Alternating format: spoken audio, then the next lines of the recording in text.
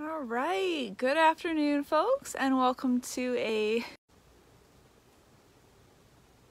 Okay, folks, apologies for the connection issues. Despite being connected to the Wi-Fi here at the Nature Center, it looks like we are having, as you may be able to gather, from the fog and the sounds of the rain falling from the trees. It is a wet, wet day here in Highlands. We had a big monsoon rain this morning, and they're calling for more rain at any moment. So we're actually going to step back inside the Nature Center in just a moment, where hopefully the cell signal and the Wi-Fi strength will be strong enough to keep this as a live broadcast. Welcome to everybody who's joining us. We're just about to head inside and get going. Hope you guys are looking forward to today's topic, the buzz about bees. Here we go. And if you want to keep your fingers crossed for that cell signal to stay strong, that'd be awesome. You can see some of my props that we're going to be using a little bit later in the program. All right. Howdy, folks. I hope you all are doing well and that you were excited for our March 2021 Nature 101 program, The Buzz About Bees. As you may notice, this format looks a little bit different than our normal Nature 101s. It's supposed to rain at any point in time out there, so for our staff and for our equipment and for some of the props that I've got for you guys, I figured it might be safest if we stayed inside the Nature Center for the first time. Considering that we live in a temperate rainforest, I'm honestly surprised and gratified that it's taken almost a year of virtual programming for us to have to be inside for one of these. So I'm gonna make this really interactive. I don't want this to be a talking head program. So I wanna start off by saying hello again. If you wanna say hello in the chat, let us know where you're watching from, please do. My name, for those of you who may not know me, is Paige Engelbrechtson, and I am the Nature Center Education Specialist for the Highlands Biological Foundation. If you are not familiar with the foundation, we support natural history research and education in the Southern Appalachians, primarily here at the Highlands Biological Station through programs like this one. Our Nature 101 series is a monthly, hello Kenny from Utah, it's good to see you here, I'm glad you could join us again. Our Nature 101 series is a monthly exploration in the off-season of a general natural history topic or question. And I was really pleased when I knew one of our frequent listeners, hello Angela, asked about what is a native bee, because we already had this program on the calendar. So hello Laura, welcome from Georgia. I bet you guys are probably getting the same rain that we are here. And that's the question I want to ask you as I get ready for the first part of our program. What do you all think of when you think of a bee? And then you think of native bees. Are there any images or words or ideas that come to mind for you guys? I'm always curious about what you guys think, especially compared to what I pick up while preparing for these programs. Okay. When I say the word bee, I think for most people, they think of this guy. I just realized it's backwards for you all. It won't be in a short moment. Honey and pollen is what Kenny says he thinks of, and oftentimes that's in connection with this. This is the honey bee, which produces what we consume as honey. And so I don't blame you for thinking of bees first and foremost, because they are everywhere. The Cheerios logo is even a honey bee, Honey Nut Cheerios. And in our everyday language, you may hear people called queen bees. It comes from honeybee hives where they have a queen bee. Are honeybees native to North America? If we were to be here in North Carolina thousands of years ago, would we find honeybees? Hello, thank you guys for joining. Are honeybees native to North America?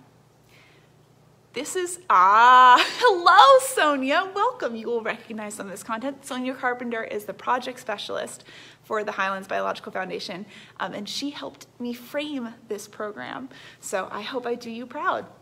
Sonia is saying, if we were here in North Carolina, specifically here in Highlands, for example, thousands of years ago, we would not find honeybees, but we would still find bees. Sonia is pointing out we would find bees called solitary bees and perhaps ground nesting bees who are solitary. And she's right. We would find bees who literally do nest in the ground. Not at all what we think of when we think of honeybees. Honeybees nest in hives, man-made hives, or tree trunks, if they've escaped from beekeepers. So what's up with the bees that nest in the ground? Or the bees that nest in wood? These are what we're referring to when we say native bees. Honeybees came from Europe. We brought them here. But there are more than 500 species of native bees here in North Carolina and more than 4,000 across the entire country. So there are many more bees than just honeybees. And we're gonna get to know them a little bit better today. The first thing that I wanna do, and we'll see how this works out, is I wanna play a guessing game. For a live stream, if you guys wanna take a crack at the answers, as I tell my kids, do not be afraid to be wrong. Science is all about being wrong because that's how we learn.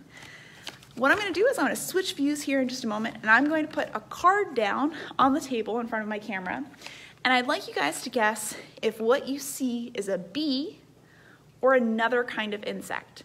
And if you have an idea about what kind of insect it is, please feel free to share, and we'll see what we know, because I'm willing to bet you guys know more than you think you do.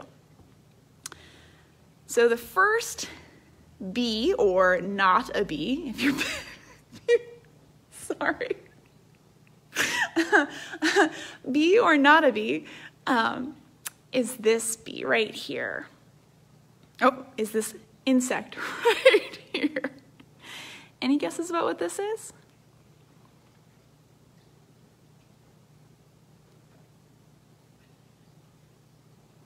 Yes, okay, Kenny has picked up on the Shakespeare reference that I keep laughing about. To be or not to be. Kenny is guessing that this is a wasp. I'll tell you, when I look at this photo, I'm noticing how very hairy this particular insect seems to be. A big, fat butt, lots of hair, and Laura is suggesting perhaps this is a bumblebee. Very similar. One of the big fat bees flying around, this is a carpenter bee, specifically an eastern carpenter bee. So really hairy, a native bee. See, I bet you are familiar with carpenter bees. So you are familiar with our native bees. Okay, our next one, what about this guy? I am personally very familiar with this insect, for better or for worse. If you happen to be doing a lot of trail work or hiking off, you will probably be familiar with this one as well. So Laura is commenting that the carpenter bees eat your deck, and that is entirely possible. Although I feel bad for the carpenter bees because they think it's just the perfect nesting place, and they don't know that you need your deck. So Kenny is saying this has to be a yellow jacket, and Kenny, you are correct. These are eastern yellow jackets, and I have had many an encounter with them. Yep, you got it, Patricia. When you find one yellow jacket, you're probably going to find a lot more in short order if you find them in the fall. So I've got honeybees, carpenter bee, a yellow jacket. Here's one I bet you're probably not as familiar with. Is it a bee or something else?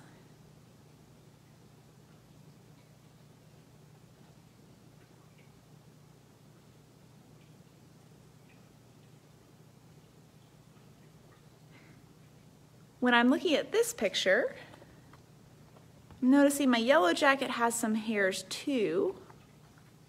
So there's some fuzzy hairs here. So Laura is suggesting this may be a wasp, and Sonia is asking if this might be a sweat bee.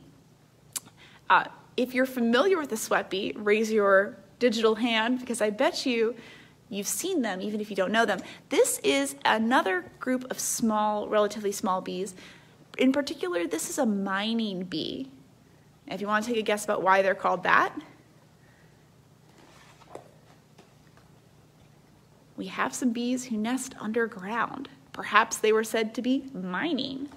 So this is actually another bee called a mining bee. All right, let's try this one. A bee or not a bee? Yes, Patricia, you've got it. They get their name from the fact that they like loose sandy soils that they excavate as tunnels to lay their eggs in.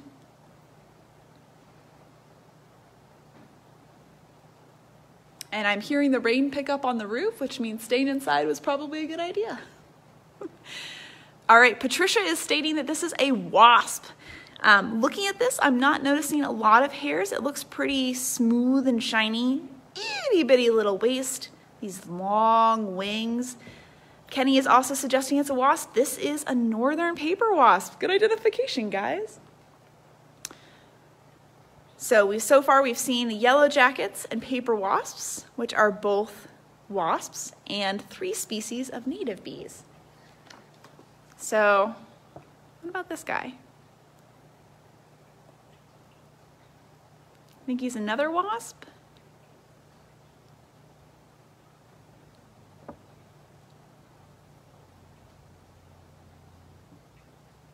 I hope I've cleverly disguised my bees and non-bees by showing them all being on flowers.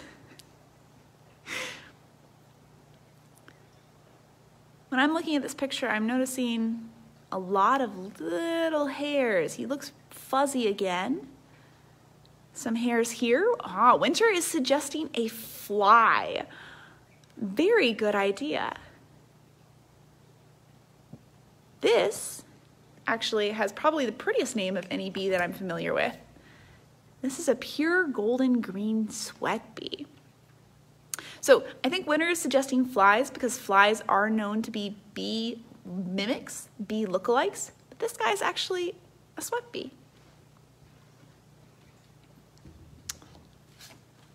All right, now we get to the challenge round. Bee or not a bee? Yes, Sonia said that is a sweat bee, and she is entirely correct. So while we think about what this one is, sweat bees do drink nectar and eat pollen, but they are also attracted to our sweat, which is how they get their name. I often have them land on my hands in the summer. Oh. Yes, they are cute. All right, this guy is not a bee. Kenny is right. This is a bald-faced hornet. Sonia, congratulations for getting that. You can see some hairs here, that itty bitty little, what I found termed a wasp waist. Yeah, bald-faced hornet. This is one that I've become familiar with hanging around my porch. They like to build their nests around my house, and I would like them to build their nests anywhere else in the national forest besides my house. And our very last contestant, hopefully this is a quick gimme. Look how fuzzy it is. Somebody guessed this one earlier in the program.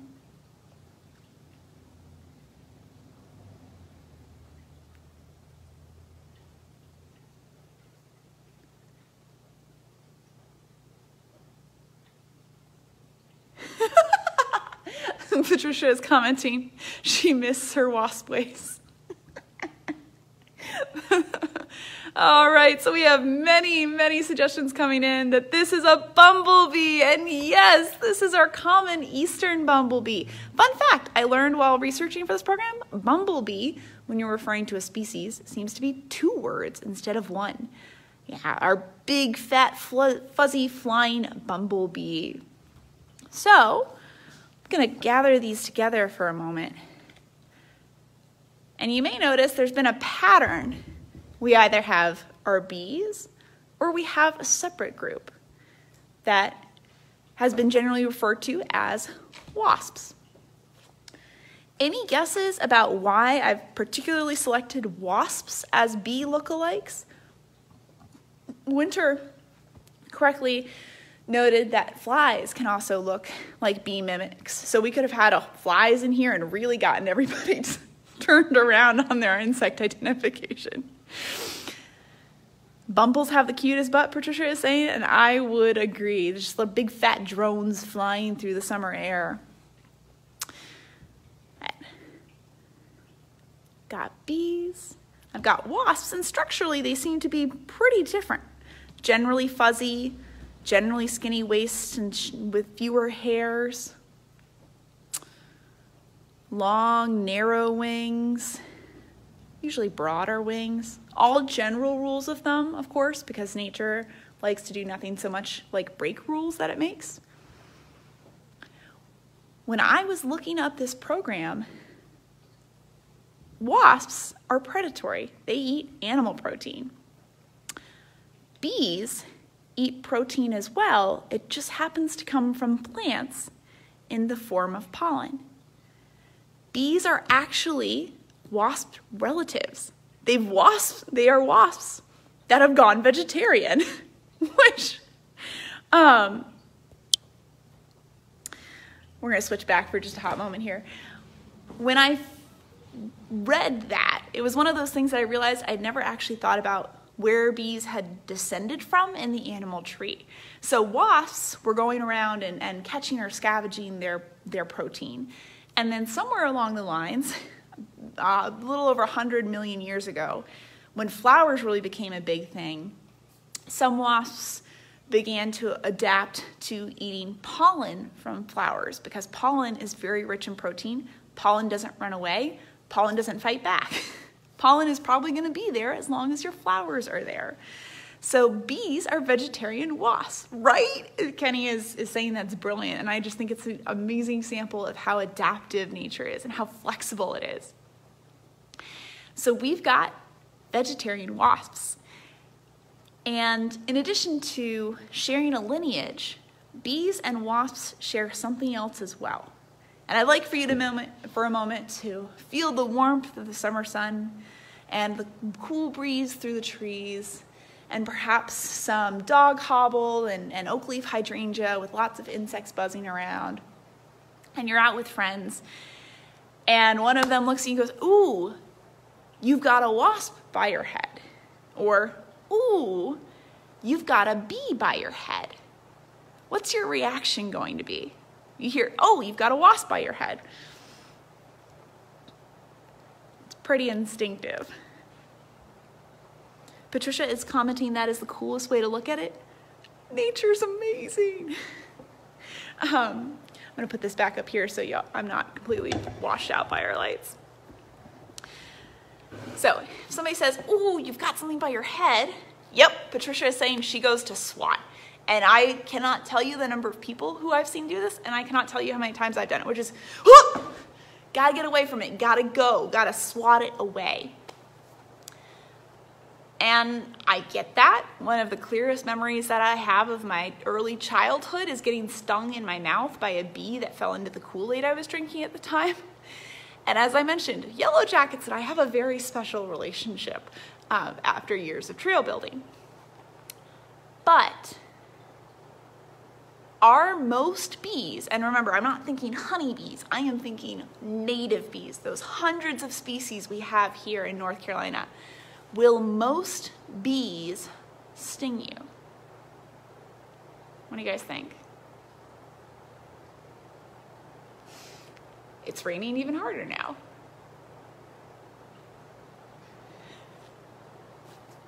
Temperate rainforest, y'all. We've gotten at least 13 inches of rain so far this year, so we are well on track to stay above our 80 inches of rain a year. So Patricia is hypothesizing that no, most bees that we have here in North Carolina will not sting you. Sonia has gotten on to the start of it. So bees have males and females. No male bee, generally speaking, has a stinger.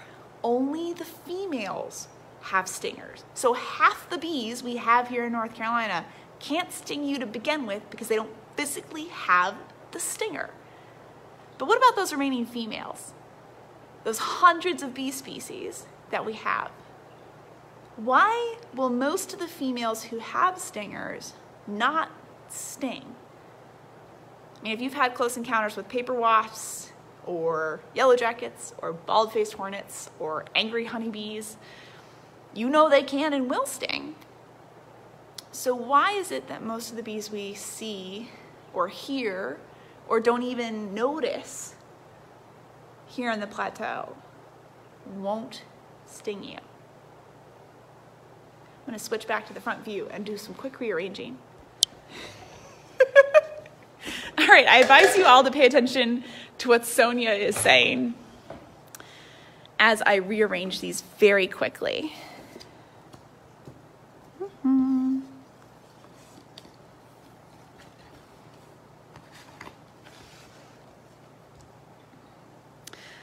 Okay, so Patricia is pointing out that stinging will kill the female. Yes, that is true. As far as I'm aware for bees, wasps, I have a suspicion might be slightly different. I know I've been stung multiple times by female wasps before, individual female wasps. There was one of them, she wasn't happy with me, I wasn't happy with her. These things happen. But the females that we think of when we think of yellow jackets and honeybees and hornets and paper wasps and even occasionally bumblebees, these are the ones that are going to be most likely to sting you.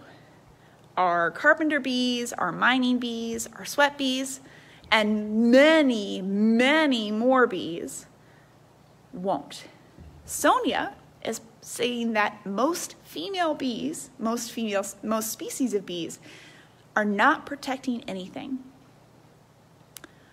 What are these guys protecting? Just looking at who I've got here, I've got yellow jackets and hornets and paper wasps and honeybees, and this one might be a little bit difficult, even bumblebees. If they're the ones that are going to sting you, what are they protecting? Get some of my props ready.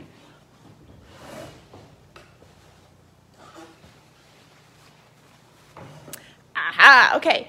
Kenny is suggesting that these particular species are going to be protecting nests and hives. This is where I'm going to switch back.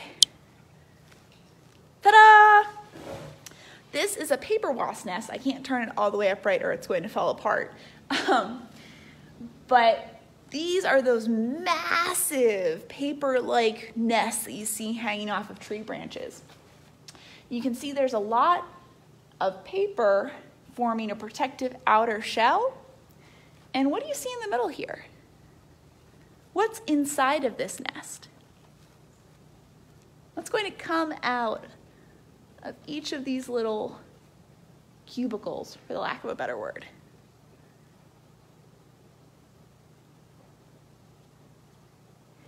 If you're thinking babies, the answer is yes.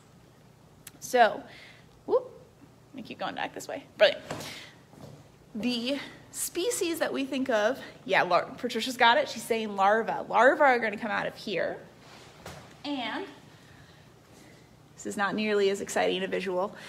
This is a bit of honeycomb where we could have actual honey, which is what was in here, given to me by a friend. Or elsewhere in the honeybee hive, we can have larvae. Think about it. You've got these species have large nests and hives that are fixed in a stationary place with many, well, hopefully many larvae and stores of food to protect. If you've ever tried to knock down a hornet's nest or you've walked over a yellow jacket nest, they come out to protect it because there are three things really worth protecting. The queen, the reproductive female, the only one who's going to have more kids, the kids, and then the food for the kids in the next generation. These are what we call social species because they all have queen bees or queen individuals for the most part, and they are all working collectively together to support and raise and protect the next generation of bees or wasps that this queen is going to have. So if you're in a beehive with thousands of worker bees and one queen, does it matter if thousands of workers die to protect this large, stationary, protein-rich food source that bears or skunks might be very interested in eating? Or meddlesome people hacking mattocks into the ground to build trail? Oops. I'm speaking from personal experience for that one. I bet a few of you here have also done something similar. We've been digging out in the garden and accidentally disturbed a yellow jacket nest. You are a threat, and they need to ensure that next generation moves forward. So it's worth it for them to die to protect the young. What about, though, I'm gonna switch back here. What about these guys? And this is a very disproportionate sample size. These guys are mostly the exception. The rule is much more what these three find. Yes, Patricia is pointing out, it doesn't matter if the workers die, they're willing to sacrifice themselves. And that does tie in with the stinging killing them. These guys tie into something that Sonia mentioned near the beginning of the program when we were envisioning what bees we might find here in Highlands thousands of years ago. She used the phrase solitary. So,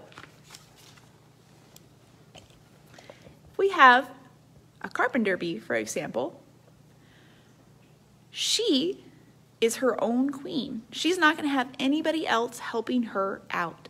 It is her job to find an appropriate nesting site, which, I'm sorry, Laura, that sounds like your deck, and to excavate a nesting site, and then to lay an egg, give it a big piece of what they call pollen bread, food for the larva when it hatches, and to seal it off and lay an egg and put in pollen bread and seal it off and lay an egg. She is responsible for passing on her own genes and ensuring her next generation. And once she's done this, she's going to leave. She does not tend to her young. They are going to grow inside of these chambers, eating that pollen bread until they're ready to emerge as adults. The same thing is true for these mining bees, the ones that are building nests underground. They'll excavate tunnels, lay an egg, put in some pollen, and leave. So this female doesn't care if you come over and bother this site. She's never going to know. She needs to keep moving forward, metaphorically speaking, continuing to make more eggs, because if she dies, that's it. This is a really fantastic book. It's available online as a PDF. I'm going to drop a link to it in the comments if I remember. Somebody please remind me at the very end of this. That really highlights the wide diversity of bees that we have. So most of our bees are what we call solitary bees because they don't have any help raising their young, and they don't really raise their young at all. They find a good nest site, they lay them, the eggs, they give them some food provisions, and then they leave. So if they were to sting you and die, their genes aren't going to go forward. So it's really not worth stinging you at all. What I try to tell the kids is when something starts flying around their head, just stay very still and just say, "Hi, friend," and wait for the bee to move on, because odds are it's not going to be really interested in you anyway. If you swat, that's an aggressive action. It might sting you out of self-defense, but most of the flying insects, most of the bees we have around here are not aggressive because, as Sonia pointed out, they don't have anything to defend. Any questions so far? I'm sorry, I forgot to say, if you have any questions, make sure to drop them in the chat. I really don't want this to just be me talking for the last part of the program.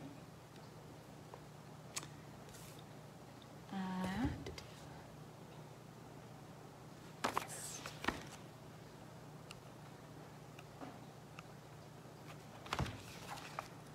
Sorry, flipping to my next pages.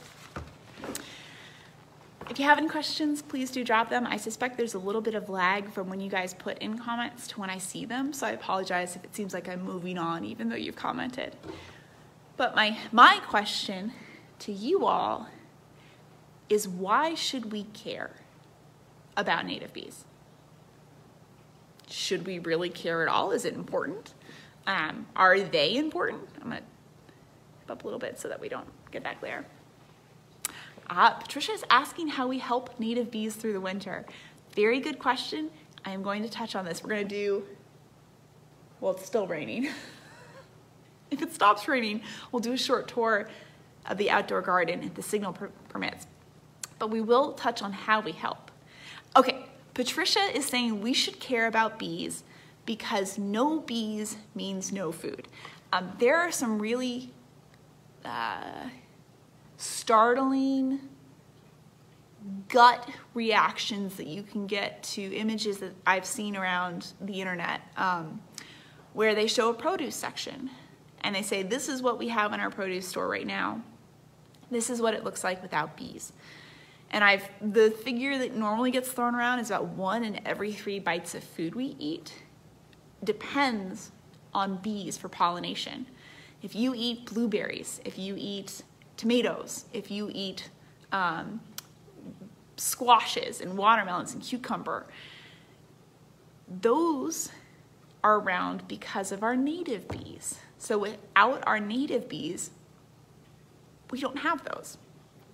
And I've got to tell you, I'm very fond of cucumbers and watermelons. I would like for there to be more. There's also just the general intrinsic value of the biodiversity of hundreds of bee species and what we may find out about them down the line and how they participate in our ecosystems. But if you really care about food, you care about squash bees. These guys actually get up in the morning when the squash flowers are first starting to open and pollinate them, as opposed to honeybees, which show up later in the day. And if you're like me and you have a bunch of blueberry bushes, we have a southeastern blueberry bee that is responsible for pollinating blueberry bushes more efficiently and more effectively than honeybees and other bees that we have. And even azaleas, I'm serious, I love this book. Even azaleas have special relationship with some bees. The reason why there are crops like tomatoes and blueberries that honeybees can't pollinate is because the flowers store, pretend this is a salt shaker, I didn't grab one this morning. The flowers store their pollen and a honeybee flies in and can't actually access the pollen, so won't pollinate the flowers as it's going from one to the other. But many of our native bees are able to get in the flower and then they start shaking their flight muscles. And they're shaking the pollen out like salt out of a salt shaker. So it gets all over them. And then when they go to the next flower, they're carrying that pollen and so they're able to successfully pollinate, which is, I mean, it's just really cool. So if you like food, if you like biodiversity, if you like ecosystems functioning, we should care about our native bees. Sonia is asking why some flies look like bees. Okay, if you are waltzing around in the botanical garden and you see something that is black and yellow, are you going to mess with it? What colors what do these colors make you think right away? Or the sound of zoom, something flying by or buzzing around your head. While you guys think about that, Patricia is saying there's a blueberry bee that makes her so happy, and I agree. I mean, it's just, nature is really awesome. I didn't realize we had native leafcutter bees here in the United States until I was reading this book. It's fantastic. And southeastern blueberry bees are only active and out when the blueberry bushes are blooming. I would assume the rest of the time the eggs or larvae or adults are dormant, waiting for the next spring to come around. So they are tied very closely with those blueberry bushes because they have evolved a symbiotic beneficial relationship, a tight link. All right, back to what do you think if you see something, we don't even see its face, we just see that yellow and black and zoom. Kenny says caution. It makes him think caution. And that is the most often suggested answer for why one creature mimics a dangerous creature. If you are a harmless little fly and you can't sting to save your life because you don't have a stinger, but you look like something that has a stinger, you are less vulnerable because you seem more dangerous. That didn't phrase really well. If you look like something dangerous, most creatures will just assume that you are because it's not worth taking the risk to figure out if you are or not. We see this with monarch butterflies. Monarch butterflies are poisonous because they feed on milkweed. And there are other butterflies, I don't have an insect guide with me, that are not poisonous, but they have that same orange and black coloration to mimic the poisonous butterflies, which theoretically helps them avoid being eaten. I hope that answers your question. And if you guys have heard other suggestions for why one species mimics another, or know specifically of examples, please drop them in the chat. I am always learning from you all, and heaven knows I don't always get everything right. So native bees are amazing and we should care about them. And now we get to the question that Patricia asked, which is how can we help them? You asked specifically about the winter, Patricia, but a lot of the ways that we can help bees are going to help them through the winter. So if we look away from the headlines about colony collapse disorder and fungal mites and neonicotinoids killing off honeybees, and we think about the plight of the native bees, which are in decline like many other species around the world, what do you guys think or know that we can do to help them? Okay, Sonia is, yes, this is a term, and I'm not gonna say it right. There's a reason that I stopped taking Latin. Mullerian mimicry. Sound confident, nobody will know you're wrong, right? And Sonia's commenting that that is super cool. Yeah, I think it's amazing. We have black rat snakes here at the Nature Center. And I have never seen or heard of this before, but I was removing them from their cages one day and I had put in dried dead leaves because it was fall and I was like, okay, we're gonna give them some enrichment. I'm gonna put dead leaves in here. And I'm getting ready to take the black rat snake out and all of a sudden I hear this rattling noise. I'm sitting there going, okay, that doesn't make any sense. We definitely don't have rattlesnakes here in the Nature Center. And I realized the black rat snake was irritated with me. So he was shaking his tail very rapidly in the dried leaves. And I've started watching since then and I noticed that when they get touchy and they don't want to do whatever I'm asking them to do, they'll be wiggling their tails, vibrating them. And if they happen to be in dried leaves, it sounds like a timber snake's rattle. So if you're just walking through the woods and you hear rattle, rattle, rattle, rattle, rattle, you're not gonna stop to figure out if it's a black rat snake or a rattlesnake. You're gonna say, peace, I'm going the other direction. So the black rat snake benefits not from visually mimicking a venomous species, but by imitating a behavior, a physical feature. So that's probably, if not Mullerian mimicry, something akin to it. That was a tangent. If we are looking to help native bee species, there are a couple of things we can do. And I will give you guys a hint. There is a beautiful intersection between laziness and being eco-friendly.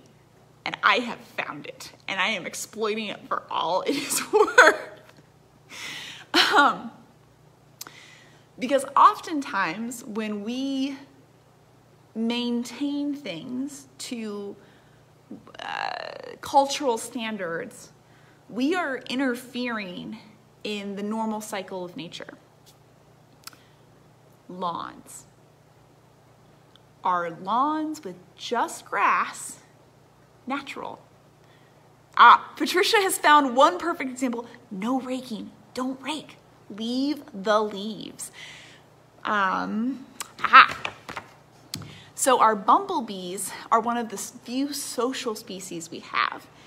They have a queen bee who has to survive from one fall to the next spring. And when she survives, in the spring, she'll excavate a little nest. She'll lay a teeny tiny cluster of eggs, start gathering honey and making what's called a little honey pot, and then raising her next generation. But she has to survive the winter. And if you're an insect, that's hard. It can be.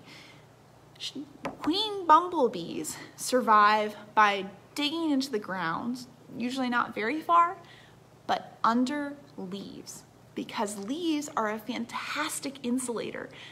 The earth is probably not going to freeze, especially around here. Patricia's saying death to leaf blowers. For many reasons, but yes. Leaves are going to trap any heat that the earth is producing and slow the chill from the air when things do start to get really cold. So if we leave the leaves, we are creating more spaces for queen bumblebees to overwinter and come out the next spring to survive and raise the next generation of bumblebees. So yes, be lazy, don't rake your leaves. Also on the subject of laziness and eco-friendliness, lawns are unnatural things, the way that we have them. I haven't touched a lawnmower in 2 years now, and I really well and truly don't intend to ever again. I don't have a sizable lawn, but I've watched it go wild now for 2 summers, and I get knee-high red clover. I get plantain, 8 inches tall. I get dandelions that go over my hiking boots. And I have a lot of insects in what used to be my front yard because I'm letting their not necessarily native habitat. Things like dandelions and plantain aren't native for the most part here in North America, but I'm providing beneficial habitat. I'm giving them food in the form of flowers, and I'm giving them shelter in the form of tall grasses and and dead leaves. And I'm not close cropping all of it to produce a grass that looks good, I guess, if you're into that kind of thing. So be lazy. Let your lawn turn into a pollinator paradise, or a section of it even. There are all sorts of ways to be bee friendly. And I want to give a huge shout out to Bee City USA. This is an organization that promotes bee friendly practices that individual cities and towns can sign up for. We are one here in Highlands. Being a bee city is about planting pollinator gardens, providing more food, and also reducing pesticide use. Because most of our bees are ground nesters, like our mining bees. So if we spray a lot of pesticides on the ground or herbicides, you could have a serious impact on these guys. Pesticides on flowers are also a huge issue. So don't use pesticides. Let the dandelions take over your lawn. Just because they're weeds doesn't mean they're bad. If you guys have any other ideas or questions, please drop them in the chat, because I want to give you guys a quick rundown of some plants that I've heard referred to as weeds before, and then we'll wrap up. So if you have any things that you want me to address live on air, please do. But if you're like me, yarrow grows in my lawn as well, and that's a good bee-friendly plant. Kenny is saying pollinator paradise sounds like a rock song. I think, that sounds, if anybody wants to write it, I'm happy to give them the rights to that name. That'd be awesome. Those of you with allergies may be very unhappy about goldenrods blooming, but when I had goldenrods blooming in one of my front gardens, they're just, you can't turn around for being overwhelmed by the hum of the bees. There's even itty bitty little plants like the cranebills, which are related to geraniums. These little guys, kind of scraggly ones, great bee food. Many thanks to Highlands Bee City, which is housed under the Highlands Plateau Greenway, for creating some of the list that I pulled a lot of these from. And even thistle, which we may not like, is also a good bee food. Let your lawns go wild and grow whatever. You're helping the pollinators. It's for a good cause. I think the only other thing I wanted to touch on, right, it's the biggest thing here, and of course I'm completely missing it. You've probably seen these around the botanical garden in very different shapes and sizes. These are what we call bee houses. So a lot of our bees, 80% of our native bees, nest in the ground like our mining bees, but 15 or so percent nest in stems. So if we imagine purple coneflower grows and then it dies and its stem stays there, I'm gonna have trouble getting that to focus, aren't we? The stem stays there over the winter and through the spring until new growth from the coneflower pushes it up or people trim it. That stem is a fantastic nesting site. A female bee can chew into the side, climb down, cap it, lay an egg, put in some pollen, cap it, lay an egg, put in some pollen, cap it, lay an egg, put in some pollen. That's called stem nesting. And that, when we clean our gardens in the fall or early spring and take all of the supposedly dead, useless stuff out, we take away chances for bees to nest in them. So you can build bee houses where you replicate the hollows, like in wood for carpenter bees, or in these stems for our stem bees, and then hang these outside facing southwest, and then change these out every year or so after the eggs inside have hatched and come out. Or leave your garden really messy with lots of stems around. Like I said, being lazy, it's being eco-friendly too. And there are a ton of resources out there. I mean, a lot of resources out there. So you can get more involved with Bee City, the Xerces Society, more pollinator conservation organizations than I can rightfully think of right now, but there are many. So if you're interested in helping our hundreds of native bees, those are some ideas. All right, last call for questions. Sorry, this has been a lot of me talking and not walking, but it's still raining.